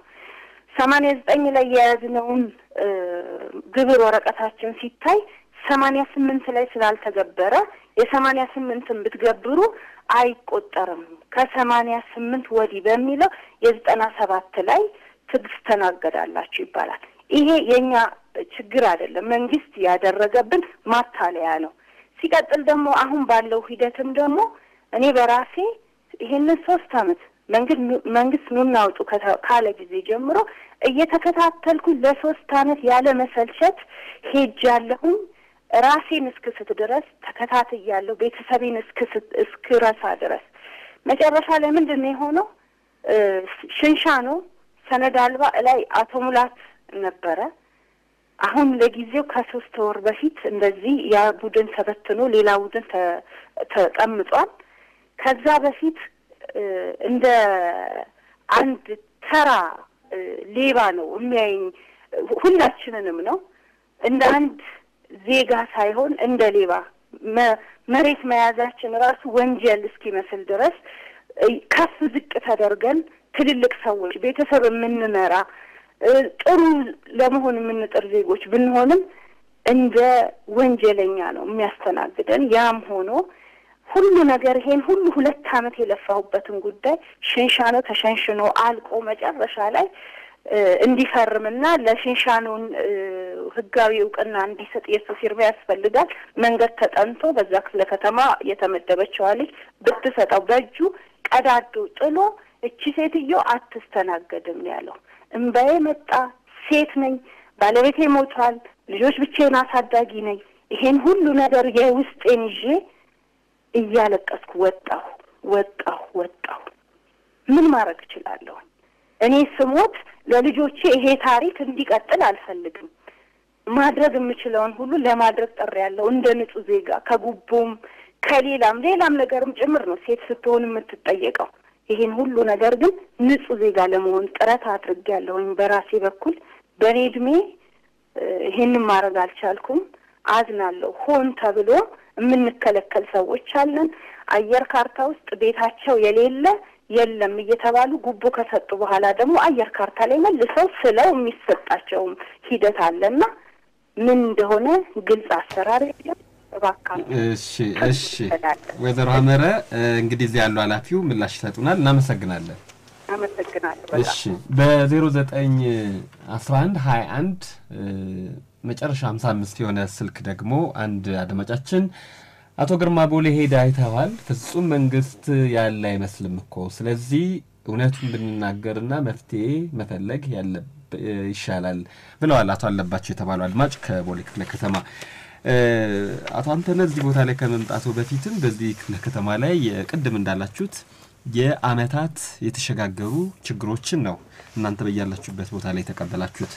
ወጣም ወረደ ግን አሁን ያለው ኃላፊ ለነዚህ ሁሉ ጥያቄ ምላሽ ይሰጣል መፍትሄ ይፈልጋል ስለዚህ የአድማጮች ጥያቄ የነዋሪዎች ወይም የአገልግሎት ፈላጊዎች ጥያቄ ይሄ ነው ሌላም የቦሌ ክፍለ ከተማ ላይ ልጨምሩልዎ ይሄኛው ደግሞ እኝም ሴት ናቸው ተበድያለሁ ነው የሚሉት የቦሌ ክፍለ ከተማ አስተዳደር በተለይ ደግሞ የእናንተን ጽፈት ቤት ነው በጸረ ሙስና ኮሚሽን ምርመራ የሚጣራበት ጉዳይ ነበርና በዚህም እንዲያው እኛም አብረን ከናንተ ጋር ለማየት እንዲያመቸን የቤት ቁጥሩን ልዝለለውና ወይዘሮ አስቴር ይባላሉ ጉዳዩ ወይም ችግር የደረሰባቸው ለ24 አመታት ከፍርድ ቤት ጀምሮ እስካሁን ድረስ ለእንግልትና ውጣ ውረድ የበዛብኝ ነው ይሉና ይህም የሀገሪቱ ጣሪያ መጨረሻ ሆነው ይግባኝ ሰሚ የፌደራል ጠቅላይ ሰበር ሰሚ ችሎት የሰጠውን ውሳኔ በመጋፋት እንዳልባሌ በማየት ህገ መንግስቱን በመጻረር በማናለብኝትና በኔ በከሳሽ ላይ አላግባብ ስልጣናቸው መከታ በማድረግ በክፍለ ከተማው ሆነ በወረዳው የሚገኙ የግል ፋይል ውስጥ እኔ ሳልፈቅድና ሳላምንበት ማስረጃዎችን ፋይል ውስጥ በማስገባት በደል ያደረሱብኝ ስለዚህም የኔ ክሳቦት አቤቱታ ለማቅረብ ተገድጃለሁ ይላሉ እኛ አድማጭ ወይም ደግሞ ቅሬታ አቅራቢ ሲቀጥሉ በተከሳሾችና በኔ ላይ አንደኛ በማስፈራራት በደርግ ባለስልጣናት ጓድ ፍቅረ ስላሴ ወግደረስ የጓዱ ጻፊ ተሾመ የሚባሉ የተለያዩ ውሎ በጦር መሳሪያ በመያዝ አስፈራርተውኛል ይህንን እንግዲህ በጊዜ ሂደት ኢህአዴግ ከገባን በኋላ የልዩ አቃቢ ህግ ምስክር ለልዩ አቃቢ ህግ ምስክር ቃላቸውን ሰጥተዋል በተጨማሪ ውሳኔው እንግዲህ በዚህ ኢህአዴግ ከገባ በኋላ ከተወሰነላቸው በኋላ ነው እኚህ ሴት ወይም ደግሞ እኛ አድማጭ ቅሬታቸውን የሚያቀርቡት የቦሌ ክፍለ ከተማ የናንተ ቢሮ ያንሽሮ በጋዜጣ ላይ ማስታወቂያ ወጣ እኔ ለራሴም ለልጆቼም ሰጋ ስለነበረ በወቅቱ ባለመኖሬ ከቤት የቃይንም ማስቀምጬ ነው እንደወጣ የተደረኩት ይላል እንግዲህ ወደፊት አብረን ከርሶ ጋር አይዋለኝ ብዬ ተስፋ አደርጋለሁ ምክንያቱም ቀደም ብለንም በዚህ ጉዳይ ላይ ተነጋግረናልና እንደዚህ አይነት ችግሮች ምንድነው ቦሌ ላይ እንዲበራከቱ ያደረገው በነገራችን ላይ አሁን ላቀረብኩት ነገር በማህተብ የተደገፉ ሰነዶችን አይቻለሁ ለዛ ነው ለማንበብ የደፈርኩትና ምንድነው የቦሌ ክፍለ ከተማ የተንከባለለ ችግር ላይ ፈታ ይቻለው እሺ አሁን አንዳንዶቹ ጉዳዮች ግርማ እኔ እስከሚገባኝ ድረስ አንዳንዶቹ እኛን ተቋም ኮምፕሊትሊ የማይመለከቱ ጉዳዮች ናቸው የሚነሱ ያሉት ማለት ነው ምናልባት እኛን ብቻ አድሬስ ማድረግ ያለባቸው አልመሰለኝም አሁን ሳይው ማለት ነው ያም ሆኖ ግን በገባን ለክ ነው ወይስ አዎ ቀደም አድማጮች የሚያነሱትም አንዳንዶቹ የምዝገባ ተቋሙ የሚመለከታቸው የላክኝልኝም ደብዳቤ የወረዳ 3 አሁን እኛ ማናስተዳድራቸው የምዝገባ ተቋሙ የሚያስተዳድራቸው ወረዳዎች ናቸው ምናልባት እነሱን እንነጋገራለን ወደፊት እነሱ ነው አንድ ግን አሁን ወይዘሮ ሀመሬ ያነሱትን ላንስ ወይዘሮ ሀመሬ ያነሱት አላውቃቸውም በርግጥ ግን ጉዳዩ ከ88 በፊት ንብረቱን እያስተዳደር ነው ይዘን ሳለ ግብር ባለመገበራችን ብቻ በ97 ተስተናግዳለች ተባለን ይሄ አላግባብ የተወሰነብን ውሳኔ ነው ከዚህ ባለፈም በ97 እንስተናገድን ብለን የሽንሻኖ መረጃዎቹ ተፈርመው ሊሰጡን አልቻሉም የሽንሻኖ ባለሙያዎች ይሄን ሊያስተናግዱን አልቻሉም ብለው የሽንሻኖ ዴስክ ኃላፊ የነበረውንም ግለሰብ ስም ጠቅሰው ነው ያነሱት ምናልባት ይሄ የሽንሻኖ ዴስክ እኛ ተቋም ላይ አሁን ሌትሊ ነው ያኛው ተቋም ፈርሶ ወደኔ ተቋም የመጣው ማለት ነው ከግንቦት በኋላ ነው ይሄ የሆነው እሳቸው የሚሉን ታሪክ ከግንቦት በፊት የተፈጸመ ምናልባት የዛሬ 2 አመት 3 አመት የተፈጸመ ጉዳይ ነው እየነገሩን ያሉት በወቅቱ ይሄ ተቋም እኛ ተቋም ውስጥ ያልነበረ ተቋም ነው የሽንሻኖ ዴስኩ ማለት ነው የከተማ ፕላን ጽፈት ቤት የሚባል ተቋም አለ በዛ ስር የነበረ ዴስክ ነው ያንን ሲሰራ የነበረው ኃላፊውም የተከሱት ኃላፊ የዛ ተቋም ኃላፊ የነበረ ነው አሁን ላይ የሽንሻኖ ዴስኩ ያኛው ፈርሶ ወደኛ መጥቷል አዲስ ተቋም አቋቁመናል ያኛው ተቋም ያስራረም ያድረጃጀትም ችግር አለበት በሚል ተገምግሞ ፈርሶ አሁን ወደ በይዞታ አስተዳደር ስር እንደ አንድ ቡድን ሆኖ መጥቷል ስለዚህ አሁን ይፈታላችኋል እየሰራን ነው በእርግጠኝነት እንፈታለን እንደዛ ያዳመጡ ነው ተስፋ አድርጋለሁ ይዘሩ ሀመረ እንግዲህ ይሄንን ጉዳይ እኛም አብረን እንከታተልና ፈጣን ምላሽ እንደሚሰጠው እርግጠኛ መሆን እንችላለን እሺ ይሄን እንፈታለን በያስ አሁን ያነበብኩለት ጉዳይ የወረዳ 3 ነው አሉኝ ወረዳ 3 ነው ደብዳቤው ላይ የተላከለን ጉዳይ ማለት እና እናንተ አስተዳድሩት ወረዳ 3 የቀደም መጀመሪያ ላይ አንድ ግለሰብ ያነሱት ጥያቄ አለ ካስታወስከው የአዲሱን የማረጋገጫ ካርታ እንሰጣችኋለን ብለውን 3 አመት ያንገላቱልን ነው የሚል ጥያቄ አንስተዋል ምናልባት እሱ የአዲስአበባ ላይ የሪል ፕሮፐርቲ ሬጅስትሬሽን ስራ ተጀምሯል ይሄ ስራ የተጀመረው ከ2006 ጀምሮ ይሄ የቋሚ ንብረት የማይንቀሳቀስ የቋሚ ንብረት ምዝገባ ስርዓቱ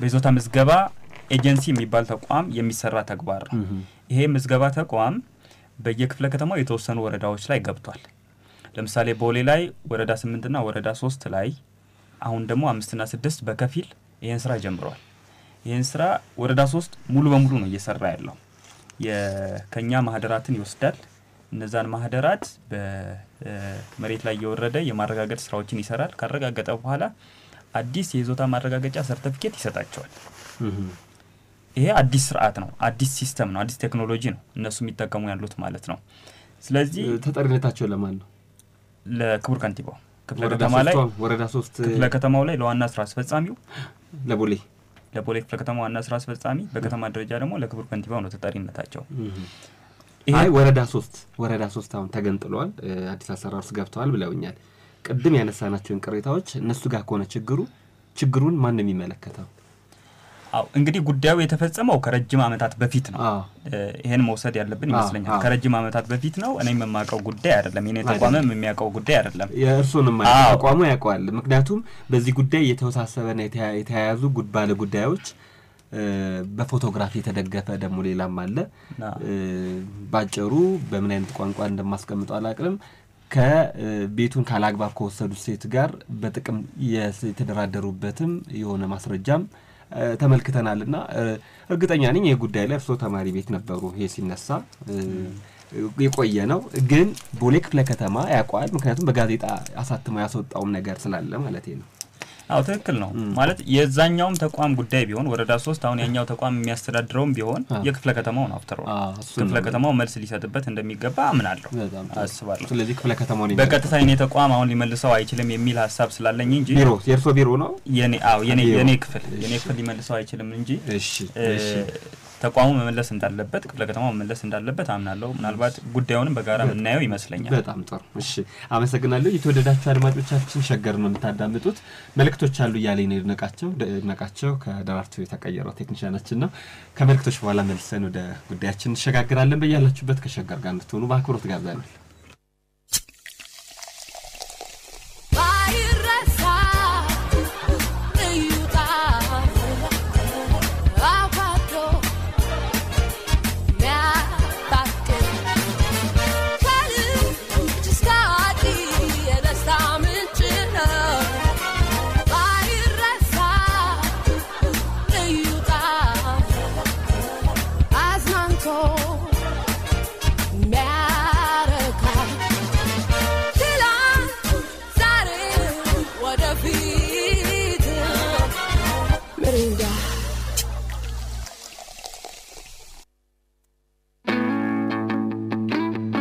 አንዳንዶች ለቆሙለት ዓላማ ብቻቸውን መጓዝ ይመርጣሉ ጉዞም ፈታኝ ይሆናል ሌሎች ደግሞ በህብረት በአንድነት መንፈስ መጓዝን ይመርጣሉ ጉዞም የተቃና ይሆናል ዲኬቲ ኢትዮጵያና አጋር ክሊኒኮቻችን በአንድ ላይ ተጣምረን ስኬታማ ሆነናል ለምናከብራቸው ደንበኞቻችን የቤተሰብ እቅድ አገልግሎቶችን በማቅረብ ከደስተኛ ቤተሰብ ጋር አብረን ተጉዘናል ለአጭር ጊዜ የሚያገለግሉ የቤተሰብ እቅድ ዘዴዎች ለረጅም ጊዜ የሚያገለግሉ የቤተሰብ እቅድ ዘዴዎች ማለትም በማህፀን ውስጥ የሚቀመጥ ሉፕ በክንድ ቆዳ ስር የሚቀበር ኢምፕላንት ሌሎች የስነ ተዋልዶ ጤና አገልግሎትና የቤተሰብ እቅድ መረጃን ከተሟላ ያዋቂዎችና የህፃናት ጠቅላላ ህክምና ከላብራቶሪ አገልግሎት ጋር እንሰጣለን በአዲስ አበባ በመቀሌ በባህር ዳር በሐዋሳ በአዳማ በጅማ በደሴ በአሶሳ በሻሸመኔና በሌሎችም ከተሞች በዲኬቲ አጋር ክሊኒኮች የቤተሰብ እቅድ ዘዴዎችን ያገኛሉ ለበለጠ መረጃ ዲኬቲ ኢትዮጵያ ብለው በ0116632222 ይደውሉ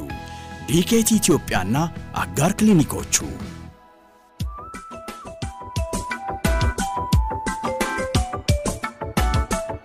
አንዳንድ ነገሮች ከመልእክቶች ተመልሰናል። የተወደዳችሁ አድማጮቻችን ቦሌ ክፍለ ከተማ ኮልፌ ቀራኒዮና ንፋስ ስልክ ላፍቶ የዛሬ ጉዳያችን ሆኗል። በተለይ ደግሞ የሽግግር ጊዜ አገልግሎት ፕሮጀክት ጽፈት ቤት የሰነድ አልባ ይዞታዎች መስተንግዷችሁ ምን ይመስላል ነው። ባልደረባይ መኮንን ላረጋይ በርከት ያሉ አድማጮች ደውለዋል ብለውኛል። ሲሞኪ መኮንን ንገረን እስቲ። እሺ እንግዲህ ጠቅላላ ያሉትን ነጥቦች ነው ማነሳው ለሁላችሁ በሚሆን መንገድ ነው።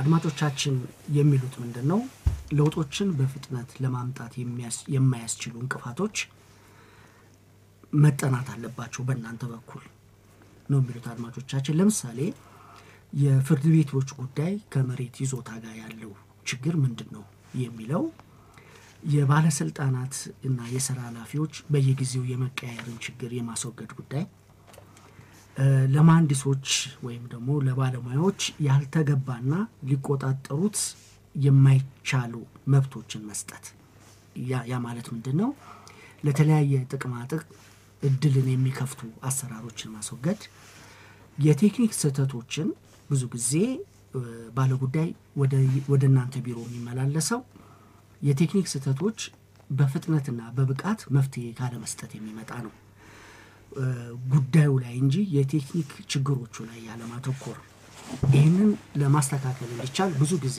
ባለሙያዎች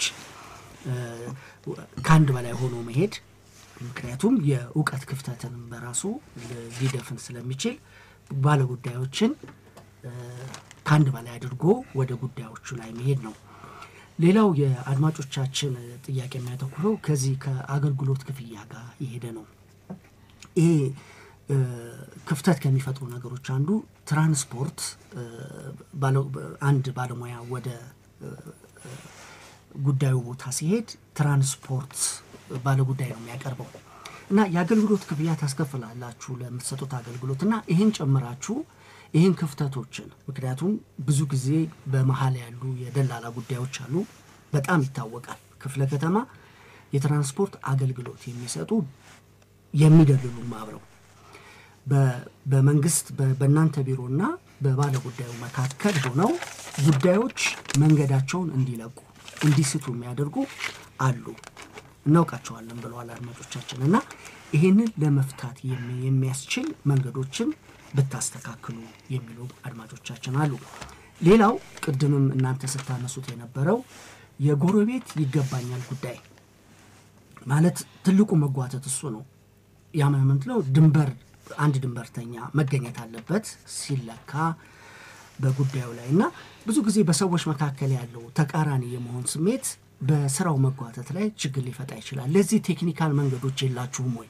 ይሄንን ለማስወገድ የምትችሉበት መንገድ የለም ወይ? እና ለዚህ ብትመልሱልኝ ምክንያቱም ትልቁ ነገር አንድ አድማጫችን ያሉት ምንድነው ከጎረቤቴ ጋር ባለብኝ ችግር ጉዳይ እስካሁን ልባት አላገኘም እና ለዚህ ሙያዊ ሆነ ቴክኒካል የሆነ ነገር የላችሁም ወይ ነው።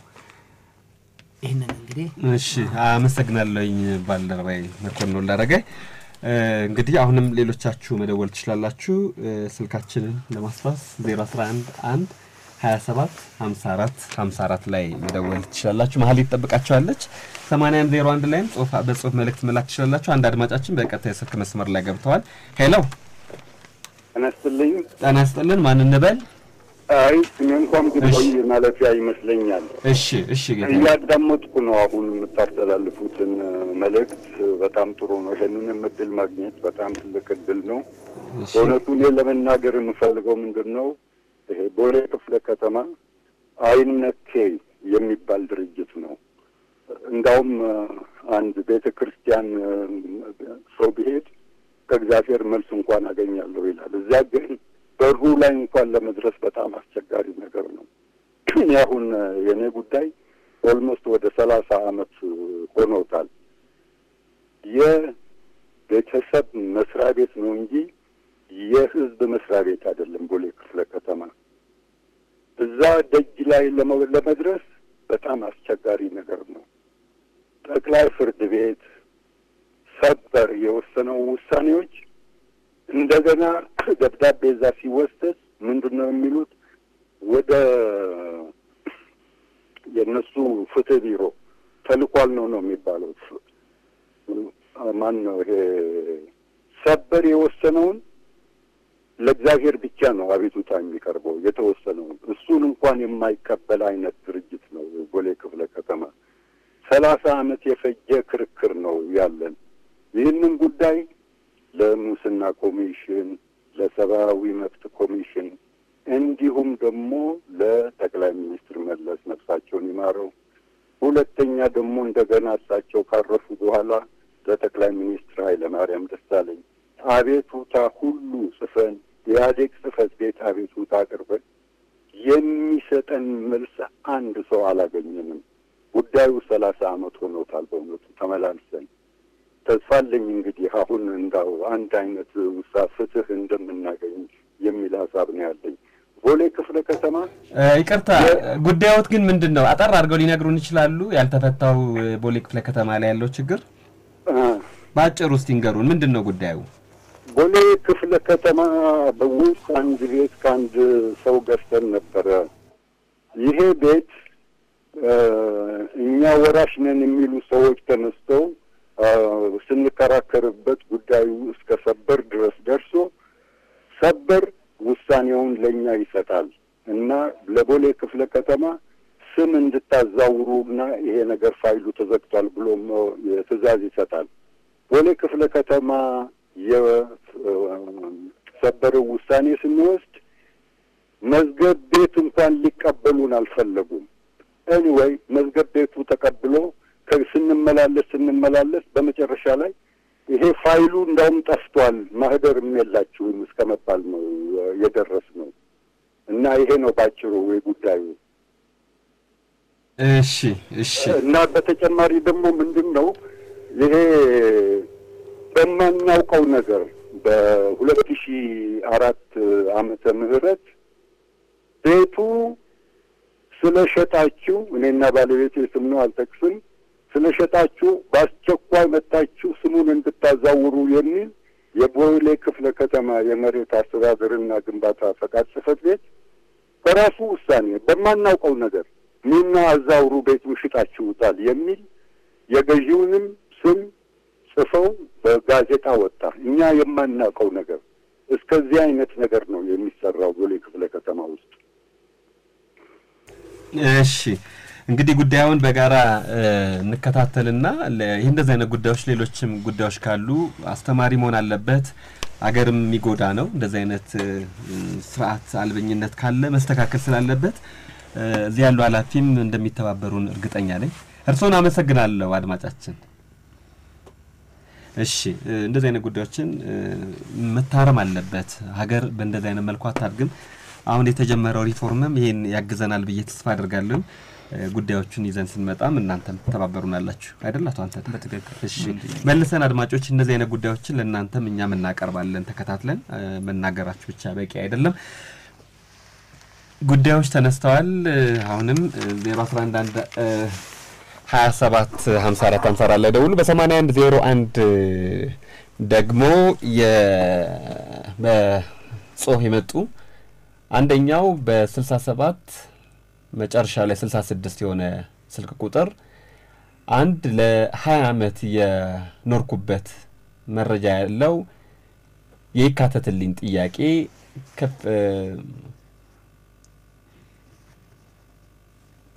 ከከፈልኩ በኋላ መልስ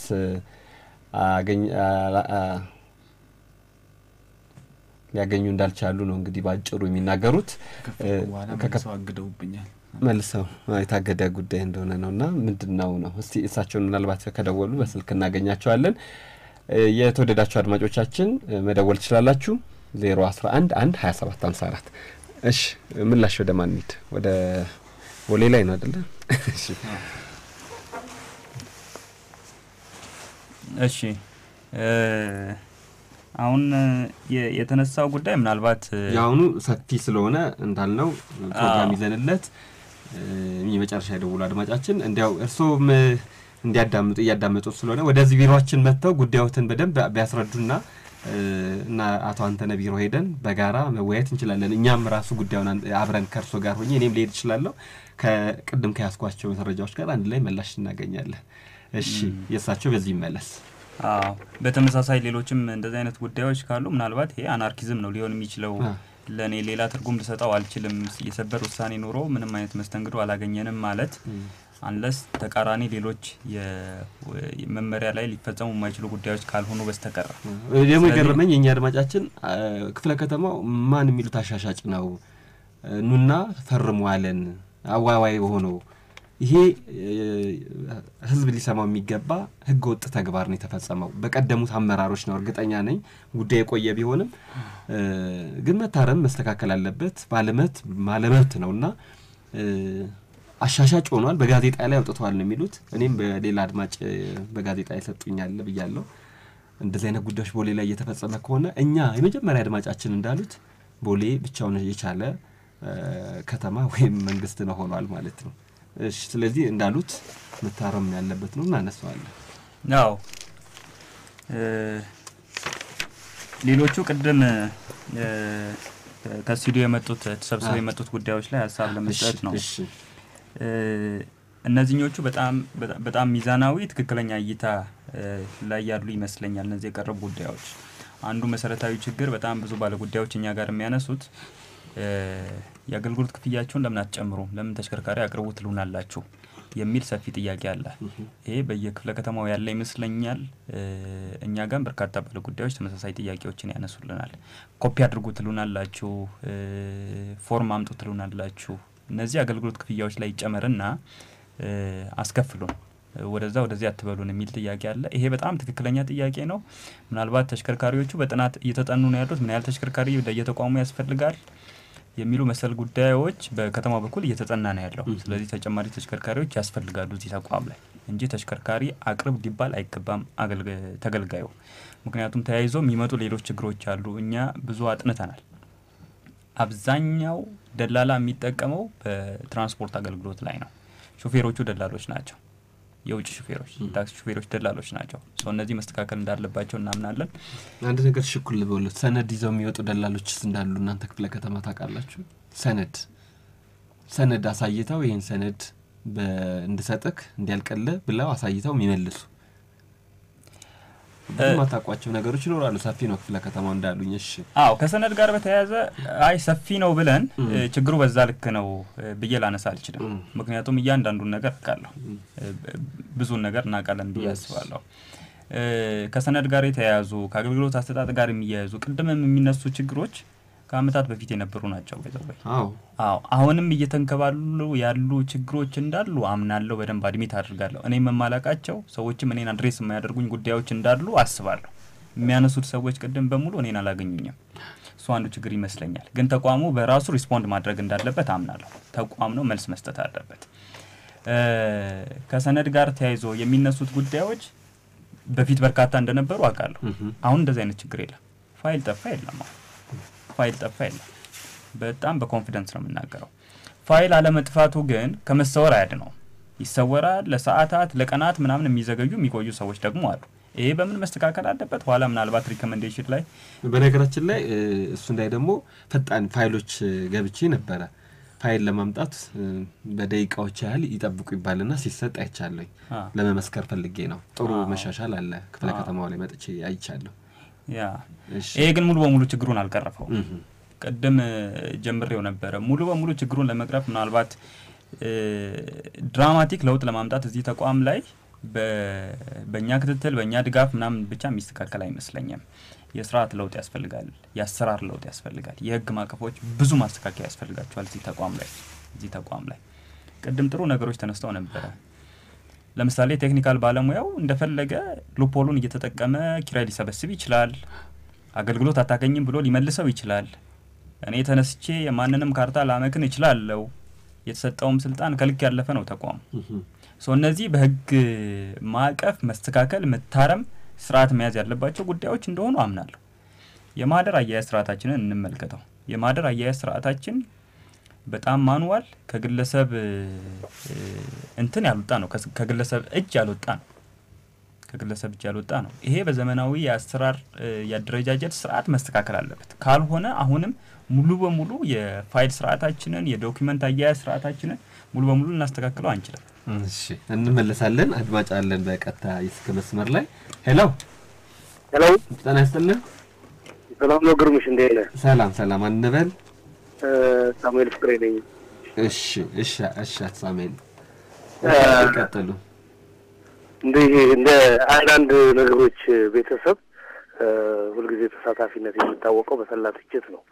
አሁን ግን አንተን ለመተቸት ነው የደወልኩት። ለምን በእውነት በመናገር የመረጥካቸው ሰዎች ትክክል ሰዎች አልመረጥክም። አሁን የክፍለ ከተሞችን ችግር ለማወቅ በጣም የተመሰገኑ አመራሮች ነው የመረጥከው። ህዝቡ የሚያለቅስባቸው አይደሉም፣ ብዙ አሉ።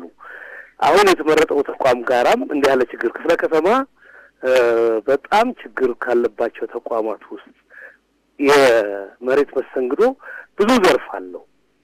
እውነት ለመናገር አሁን እዚህ ቦታ ላይ የበረጡትን ኃላፊዎች እኔ እንደ ጋዜጠኛም በተደጋጋሚ አውቃቸዋለሁ፣ እንደ ህግ ባለሙያም በጣም አውቃቸዋለሁ። ቅድም አንድ አስተያየት ሰጪ ስለ ሊና ወይዘሮ ሊና ገብቶ የሰጠው አስተያየትን የምጋራው ነው። በተመሳሳይ ሁኔታም አቶ አንተነህም እንደዚህ ያለ ስብዕና ያላቸው አመራሮች ናቸውና አስተያየታችን፣ ትችታችን፣ ኩነኔያችን በተመረጠና በታወቀ ክፍለ ከተማ ሰፊ አገልግሎት ነው የሚሰጠው። አሁን ቅድም የገቡት 30 ዓመት ያሉት ሰዎች ምናልባት አሁን ቅድም ለአድማጭ ማስተያየት አቶ አንተነህ ሲሰጡ አቶ አንተነህ የሚጋሩት አይነት በደል ነው ያለው። ያንን ሰው ያንን አመራር በትክክል መለየትና አስተያየት መስጠት ይኖርብናል። እነዚህ አሁን የሚተቀረቡት ነገሮች በጅምላ ሲቀርቡ ክፍለ ከተማ ለምሳሌ ቦሌ ክፍለ ከተማ የሚሰሙ እኔ የማውቀው በደል የደረሰ በደል ውርደት ነው ለቦሌ ክፍለ ከተማ ከስራ አስፈጻሚ ድረስ ደርሰን ያልተስተካከለ የማይስተካከሉ ነገሮች አሉ። ነገር ግን እነዚህን ተቋሞች የማይመጥኑ ነገሮች በጣም የታወቁ በጣም ጥሩ ነገር የሚሰሩ ስለሆነ እኔ ዘወትር በምታወቅበት በትችትም ብቻ አንተም ታውቃለህ እንትን ስትጋብዘኝ በዚህ አስፔክት ነው። ነገር ግን እነዚህ ሰዎች የሚተቹ አይደሉም ለማለት ፈልጌ ነው። ነገር ግን ይሄ ይዘው የመጡት የግለሰብ የነሱ ጥረት የነሱ ትጋት ለህብረተሰቡ የሚሰጡት አገልግሎት የተፋጠነ መሆን ጥሩ መሆን ተቋማቸው ላይ በሚደርሰው ትችት ምክንያት የሚበደርስባቸውን ወቀሳ ሊሸፍን አይችልም። ወይዘሮ ለኔ ያውቃሉ በስራቸው ያሉት መሐንዲሶች 3-4 ጊዜ ማነው ባለጉዳይ ቀጥረው የማይገኙ መሐንዲሶች አሉ። እነዚህ ሲኖሩ ከባለ ጉዳይ ጋር አብረው የሚያለቅሱ አቶ ሳሙኤል ስልኮን ከአፎ ትንሽ ፈቀቅ ያርጓት። ሄሎ አሁን ጥሩ ስልኮን ትንሽ ከአፎ ፈቀቅ ያርጉና ይንገሩን። እሺ የቴሌ ችግር ካሜራ እሺ ቀጥላ እሺ ይወያንደ ሲሸጥ እናፍሮና ለማንኛውም ወደዛ አሁን ጥሩ ነው ለማንኛውም ወደዛ አይነት ነገር ልምጣና ዞር ስላልኩ ነው። እንደዛ አይነት ችግሮችን በተቋም እንደሚፈቱ አውቃለሁ እንደሚጥሩ ግን ያንን እስካልተፈታ ድረስ በክፍለ ከተማ ደረጃ ያለ ችግር ባልተፈታ ቁጥር ይሄን አይነት ነገር ከመድረስ አይቀርለትም። ሌላው አንድ ነገር ግርምሽ ምናልባት ወሎትሮ እንመካከር ነበር እንደ ያሉ ነገሮች ሲሰራ አሁን ክፍለ ከተማው የሚያስተናግደው የህብረተሰብ ቁጥር እጅግ ሰፊ በሆኑ ታምኖበት ይሄም ለአንዱ የመልካም አስተዳደር ችግር ምንጭ ነው ተብሎ 2 ይሰነጠቃሉ የተባሉትንም 3ቱንም ነው ያመጣቸው። ለምን እንደዘገየ አይታወቅም። ቀደም ሲል አሁን ወደ ኦሮሚያ የገቡትን በተመለከተ በግለሰብ ደረጃ ያለ ችግር አይደለም ያለው። የትልቅ ኢንቨስተሮች ከአዲስአበባ ጋራው ሊዝ ገብተው ተዋውለው ወደ ስራ ሊገቡ ሲሉ የለም ወደ ኦሮሚያ ናቸው ተብለው እስካሁን ያልተፈታ ነገር አለ። ይሄ በከንቲባ ደረጃ በክፍለ ከተማ ደረጃ ክፍለ ከተሞችን በመመሪያ ማነቅ እንዳይሰሩ ችግር መፍጠር ቶሎ ውሳኔ አለመስጠት እንዲህ ያሉ ችግሮች በስፋት የተለመዱ ነገሮች ስለሆኑ እነዚህን እንደዚህ ያሉ ፕሮግራሞች ሲሰሩ ባለቤታቸውን በትክክል መለየት ያስፈልጋል። አሁን 30 ዓመት አንድ ጉዳይ የፍርድ ቤት ጉዳይ በተለያዩ አጋጣሚዎች ክፍለ ከተማ የሚወቀስበት ነው። ፍርድ ቤት በደረጃ ሄዶ ሰበር አይደለም የመጀመሪያ ደረጃ ፍርድ ቤት ከፈረደ እና በይግባኝ እስካልተሻረ ድረስ አንድ እዛ ክፍለ ከተማ በለው ከተማ በለው ሊያኩማ ሊሽረው አይችልም።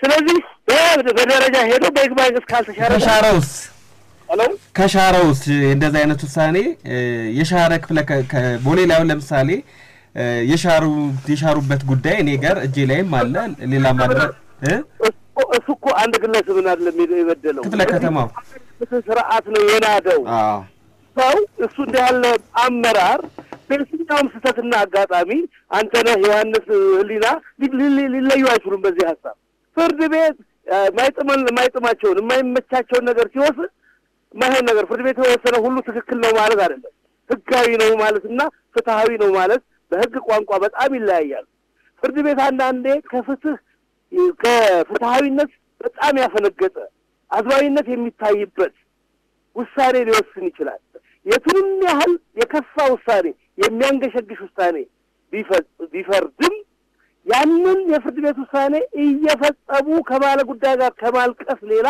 አማራጭ የለው በፍርድ እስካሁን ድረስ እሺ በሁኔታ ይሄንን ሊከራከሩ ይሄንን ነው ሊሉ በፍጹም አይችሉም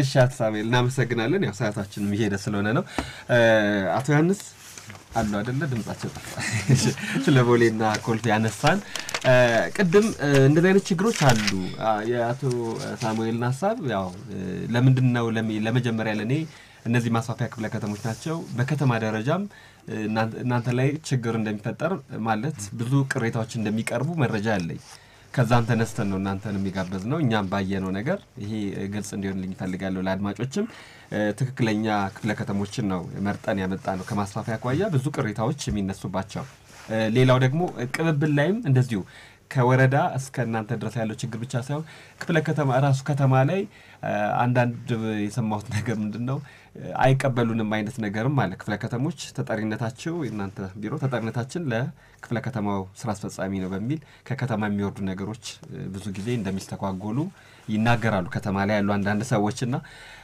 እሱንም በተመለከተ መነጋገር እንችላለን እንደዚህ አይነት ችግሮች ግን አሉ ለምሳሌ በጽሁፍም ይመጣሉና እንዴት ነው የምታስተናግዱት ችግሮች ቅድም አይተናል ፈትሸናል እንዳለን አቃለን ብለውኛልና አይታችሁ ዝም ነው ወይስ ለመፍታት ጥረት አደረጋችሁ ሰዓት እየደረሰና አጣራርጋ የታዩ ችግሮች መፈታት ስላለባቸው ባለን አቅምና ባሉት መመሪያዎች መሰረት ለመፍታት ነው ጥረት የምናደርገው ማለት ዞዞ ያሉትን በእኛ አቅም በእኛ መፈታት ያለባቸው በየጊዜው እየገመገምን እያስተካከልን እየፈታን ያለን ከወረዳ ጋር ችግር ያለውን ደግሞ ከስራ አስፈጻሚው ጋር በመሆን ከአስተባባሪ ኮሚቴ ጋር በመሆን እንዲፈቱ ያደረግን እኛም ይወደን ድጋፍ ያደረግን ማህደሮች ወደ ክፍለ ከተማ እንዲመጡ እየተደረገ ያው መፍትሄ እየተሰጠነ ያለው ማለት ነው በአጠቃላይ ግን ስናየው እንደዚህ ያው ቅድም አንተንም ጥሩ አድርጎ ነው የገለጸው እንደ ሲስተም ግን የተሻለ የሚያሰራ ሲስተም የህብረተሰቡን ችግር የሚፈታ ሲስተም የለም አሁንም ቢሆን የእውቀትና የክህሎትስ ጉዳይ ብዙ ባለሙያዎች ላይ ችግር እንዳለ ይኖራል ኖርማሊ ቅድም ነው በሌላ አድማጮችም እንደገለጹ በየጊዜው ባለሙያ ይቀያየራል በየጊዜው ይቀያየራል ኃላፊ ይቀያየራል በየጊዜው ታበቃለ 3 አመት 4 አመት ተጠን ቆያችሁ ሶስታችሁ ቆይታችኋል እሺ ጥሩ ነው እሺ ያው እሱ ነው ችግር አሁን በማከልም ደረጃ ብትሄድ ኖርማሊ ሲስተም ፈጥሮ አንተን ደግፎ የተሻለ ውጤት ማምጣት ላይ ክፍተት አለ ማለት አሁን የማከሉ ስራ ምንድነው ከኛ የሚሄደውን ቅሬታ እየሰማ መፍታት ኖርማሊ የሆነ ሌላ አካል ሊሰራ የሚገባ ወይም ሲስተም ተፈጥሮት ሊሰራ የሚገባ ማለት እሱ ጋር ችግር አለ ወደፊት እንግዲህ እንስተካከል ነገር ነው እሺ ለሌላ መጨረሻ ባልተነካ ጉዳይ ቅድም ከስቱዲዮም ቢታይ ያሉት ነገር አለ በፍርድ ቤትና ከመሬት ጋር ያሉ ግንኙነቶች ምን መሆን አለባቸው እንዲዙም ከአጎራባች ድንበር ጋር ተያይዞ የተነሱትን ሁለቱን ስላልተነካ ከፍርድ ቤት ጋር ያለን ግንኙነት ምንድነው በትክክል ለምሳሌ የድርሻ ክፍፍል ሲያደርጉ ለሁለት ይካፈል ለሶስት ይካፈል ሲባል ወራሾችም የሆኑ ሻጭም ገዢም የሆኑ ቀጥታ በሽምግልና ወይ ዛው በቤተሰብ ጨርሰው ይመጡና ለክኛ ጋር ሲመጣ ከመመሪያ አንፃር አንደኛው ይስተናገዳል አንደኛው አይስተናገድም ስለዚህ ሁሉ ጊዜ መሆን ያለበት ምንድነው ባለጉዳዮች ክፍፍል ሲያደርጉ አንድ ዞታ ላይ መጀመሪያ በመሬት አስተዳደር ባለሙያ በህጉ መሰረት እንካፈል የሚል ጥያቄ ማቅረብ አለባቸው ለፍርድ ቤቱ ራሱ ማለት ነው ብዙ ጊዜ ግማሹ ወራሽ ይጎዳል በውርስ ስናየው ወይም አንደኛው ተካፋይ ይጎዳል ሌላኛው ደግሞ ይጠቀማል ከመመሪያ አንፃር ስለሚወሰድ የመሬት ስራ ማለት ነው ስለዚህ እኔ በዚህ አጋጣሚ መስጠት ምፈልገው ምክር ሁሉ ጊዜ በመሬት አስተዳደር በኩል የሚደረጉ ክፍፍሎች እንዲካሄዱ ለፍርድ ቤቱ መጠየቅ አለባቸው ከሳሽ ተከሳሽ ወራሾች ሊሆኑ ይችላሉ ይሄ ችግር እየፈጠረ ስለሆነ አሰራርም ላይ ማለት ነው ከድንበር ጋር በተያያዘ ምንድነው በሰነድ አልባው ማሰራር ላይ የተቀመጠው ሁለቱ ጎረቤቶች ከተስማሙ አዲስ ካርታ ከሆነ ይሄ ነው ድንበራችን ብለው በሚያመላክቱን ቦታ ላይ ልንሰራ እንችላለን። ነገር ግን ይገባኛል ብሎ ፈርዘር የሚጠይቅ አካል ካለ የማስገደጃ ህግ የለንም። አይ ያንተ ነው አይ የከሌ ነው ብለን እኛም እናስገድድበት ግራውንድ አይኖርም። ለማካተት ላይ እንደዚህ ተመሳሳይ ችግር ይገጥማል። አጥሮ ይዞ አይ እዛ ውስጥ መሬት አለኝ ይላል ሌላ ጎረቤት እንዳይካተትለት ላለኝ ከመቀኝነት የሚነሳለ በትክክልም ደግሞ ይገባኛል ጥያቄም ሊኖር ይችላል። ስለዚህ እንደዚህ አይነቱን ነገር ማግባባት ከቻለን የድንበር ክርክርም ስንፈታ እናግባባለን። ካልቻለን ግን ፈርዘር የህግ ጉዳይ ነው የሚሆነው ማለት ነው። ወደ ፍርድ ቤት አምርተው ችግሮቻቸውን መፍታት የሚችሉበት ሁኔታ አለ የሚለውን ለመጨመር። እሺ አታንተነ እሺ አጭር አስተያየት ብቻ ለመስጠት ነው። አንዱ ለኔ የሚመስለኝ አብዛኞቹ አስተያየቶች እኛም ቢሮ የምንሰማቸው እዚህም የምንሰማቸው አንዱ ደንበኛው በራሱ ግዴታው ምንድነው መብቱ ምንድነው በሚገባ ያውቃል። ይሄን እንዳያውቅ የተደረገበት ምክንያት የባለጉዳዩ ችግር ነው የሚል እምነት የለኝም። የህግ ማዕቀፎቻችን በጣም ቀላል ሲምፕል ማንንም ሰው ሊረዳው የሚችለው አይነት ስላልሆኑ ነው። እንኳን እነሱ እኛም ለመረዳት በጣም ብዙ እንቸገራለን። ስለዚህ የአስተዳደር የህግ ማዕቀፎቹን ማስተካከል አለበት፣ ማረም አለበት፣ ቀላል ማድረግ አለበት የሚል እምነት አለ። ሁለተኛ መሬት ነው። ጉዳዩ የመሬት ነው። መሬት ልኬት አለው። የመንደስና ስራዎች በጣም ይበዙታል። ለነዚህ የመንደስና ስራዎች የምንጠቀምባቸው የመሬት መረጃዎቻችን በጣም ይቆዩ ናቸው። ለምሳሌ 1988 መረጃዎች ነው ያወራን ያለነው ዛሬ። ጂአይኤስ 1988፣ ሲአይኤስ 1988 የተሰበሰቡ መረጃዎች ናቸው። እነዚህ መስተካከል መታረም አፕ ቱ ዴት መሆን አለባቸው የሚል እምነት አለኝ። ይሄ ከአሰራር አንፃር በጣም መስተካከል ያለበት ነው። ሌላው ቴክኖሎጂ ነው። እኛ በራሳችን ቅድም እንዳልኩት በራሳችን ትጋት የምናመጣው ለውጥ በጣም አነስተኛ ነው። ስለዚህ የሚስተካከል እነዚህ መስተካከል አለባቸው። በጣም ጥሩ እናመሰግናለን። ያው እንግዲህ ሰነድ አልባ ቢያንስ እስከ 2010 ይለቅ ተብሎ ነበር፣ አላለቀም። ለምን እንዳላለቀ ከተማው ቢነግረን ጥሩ ነው። ይዞታ ዲስክ ግን የሚቀጥል ነው፣ እድሜው ረጅም ነው። አገልግሎት እየሰጣችሁ ትቀጥላላችሁ። ለማንኛውም በጣም ነው የምናመሰግነው። የምንግባባው ሶስቱም ክፍለ ከተሞች ላይ አሉ የሚባሉ ችግሮች ግን አሉ። በዚህ ልዩነት የለንም። እሺ ለዚህ ነው እናንተን የጋበዝንበት ምክንያት አድማጮች እንዲያውቁት። የተወደዳችሁ አድማጮቻችን ለዛሬ የጠራናቸውና በአገልግሎት አሰጣጣቸው ላይ ጥያቄ ይነሳል፣ ስለዚህ መልሱልን ብለን የጋበዝናቸው የኮልፌ ቀራኒዮ ክፍለ ከተማ የሽግግር ጊዜ አገልግሎት ፕሮጀክት ጽፈት ቤት ኃላፊ አቶ አንተነህ ተስፋዬ፣ ወይዘሮ ህሊና ኃይሌ ኮልፌ ቀራኒዮ ክፍለ ከተማ የሽግግር ጊዜ ፕሮጀክት ጽፈት ቤት ኃላፊ፣ እንዲሁም አቶ ዮሐንስ ተክሌ ንፋስ ስልክ ላፍቶ ክፍለ ከተማ የሽግግር አገልግሎት ፕሮጀክት ጽፈት ቤት የሰነድ አልባ ይዞታዎች ጽፈት ቤት ኃላፊ፣ ሶስታችሁንም በጣም ነው የማመሰግነው። ሌላ ጊዜ እነዚህን ጉዳዮች በግል የቀረቡትን ጥያቄዎች ምላሽ እንደምትሰጡኝ ተስፋ አደርጋለሁ። ቢሮአችሁ ድረስ እኔ በተራ ይመጣና የበርካታ አድማጮችን ጥያቄ እንደምታስተናግዱና ምላሽ እንደምትሰጡን እኛም ለአድማጮች እናሳውቃለን።